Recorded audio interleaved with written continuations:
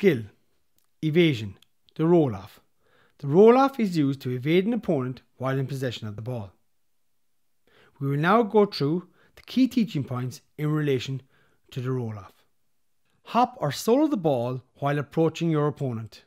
If you're right-footed, plant your front foot forward towards the opponent's left shoulder while transferring the ball to the left side. Use your shoulder as a hinge and roll off by swinging your left leg around and pivoting on your right foot. Plant the left foot on the ground and transfer the ball back to the outside of the body, now the right side.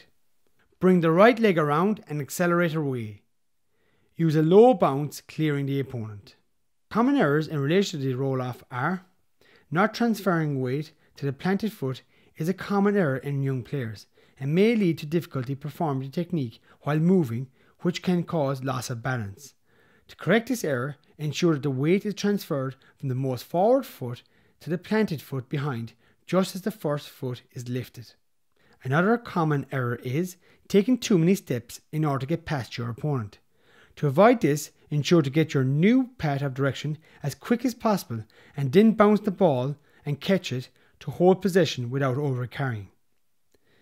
Another error is planting the wrong foot first, which results in the player pivoting into her opponent instead of around her. To correct this error, ensure that the left foot is planted first and the player pivots on the right foot.